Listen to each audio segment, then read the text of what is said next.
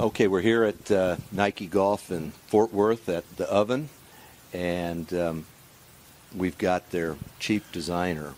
I'm going to give you a new title, even if that's not it, because we've talked a lot, and if there's not a person that knows more about golf clubs, particularly Nike golf clubs, this would be the man right here. We've got Tom Stites, and he's going to give us a little insight on some of new product that's maybe been out for a little while, but still new. And then if you want to slip up every now and then and talk about something you got in the works, next year and the year after. Yeah, we'll take anything and everything, even though Gretchen's over here going, no, you can't do that. Well, we say here we kiss a lot of frogs, so there's a lot of things that we've done that will never make it to market, but we've got some really exciting things that we're working on for the next few years too. So, but we're really glad you could come in and spend some time with us and talk about our children that we've got out in the marketplace right now, because we want people to be able to understand them.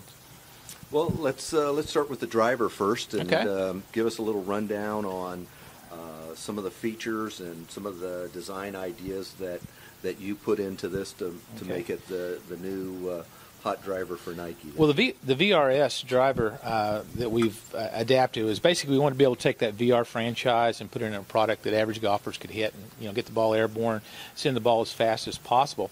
And it encompasses several different technologies that we've been really excited about. Some of them go back a number of years. Originally with the original SQ, we were the first driver to have a super breath dimension. And for some of your members and your super geeks, if they'll think back, about 5 years ago, golf clubs were not real deep from front to back in the playing position. It's this extra material in the back of the club that allows them to launch the ball higher and for the club to rotate, more. So Sasquatch technology basically was adopted by everybody. All of our competitors basically looked at that driver and changed their lines quietly over the last 4 or 5 years, and nobody's even talked about that. But that was a fact that we were able to lead from the front. So that technology is in the product. We've also were working on for about the last about 8 years ago. We started working on a project that was internally. It was called Guts. So we were looking at the guts of the golf club. How could we make the face faster? How could we make the ball rebound quicker and more uniform around the full face of the driver? And it's ready to come to market now. And the product we call NextCore. Basically, we're able to change the dimensions of the face in ways that allows us to be able to get a higher COR over a larger area. And so that's something we're really excited about. So those two things have come together on the VRS. It's also a very large driver.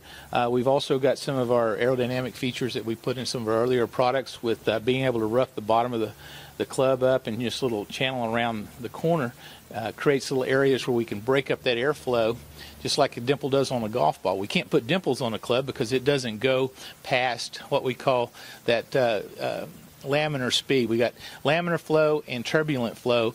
A golf ball has turbulent flow because it's going a lot faster.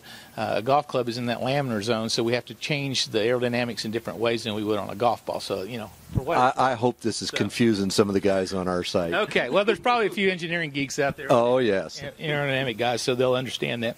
But anyway, so all the things that we do.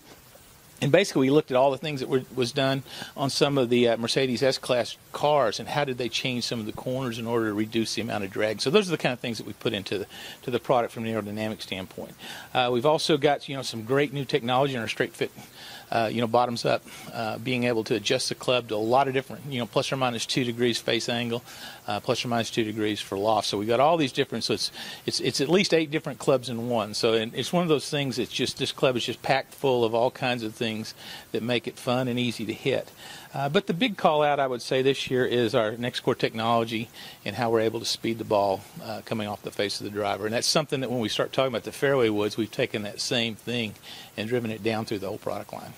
And hot all the way across the face, not where years ago it was just worrying about right in the center. You're allowing for the mishits for the average guy. Exactly. And even in the early days of metal woods, the hottest spot was slightly high on the face. That was where the highest rebound or COR was occurred.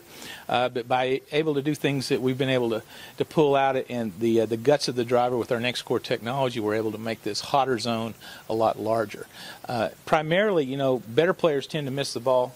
Miss the face low and in the heel, and average golfers, more skills challenge is a more polite way to say you can't play, but those guys are missing it more high on the toe. And so we're basically able to take this design with this NextCore technology and customize the back of this face so that it actually will add benefit to the low inside, better players miss zone as well as on the top side. Now, pretty well, I want to say it sucks in this area and down here, but we found nobody actually misses it high heel or low toe. It's always along this axis of miss that runs across the face from heel, low to high toe.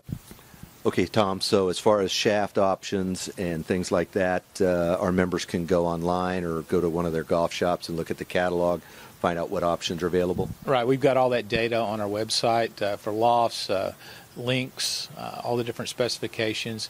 The shafts, I would say, our custom offerings, we've got all the major, most popular shafts that are, kind of in desire of the day across the board. But we were also able on the mainline product that we're offering in our standard model, work with MRC to develop a custom shaft that fits his head, and concurrent engineering.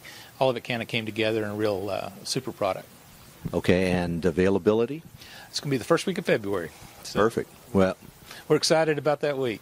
And I know a lot of our guys are just waiting for that day when UPS pulls up to their golf shop with Nike technology out. So we look forward to seeing it in play on tour. I'm going to be doing 9 of the next 10 events out on the tour, so I'm sure we'll catch Jonathan Vegas or Lucas Glover or Tiger at AT&T. We'll see what they've got in the bag. Yeah, those guys, they've got some awesome swings and can generate a lot of clubhead speed and take the full advantage of this next core technology. Super. Well, Tom, thank you for taking time out of your schedule and giving us a little rundown on the driver products that are available for 2012. Be sure and come see us again. We will. Okay. Thank you.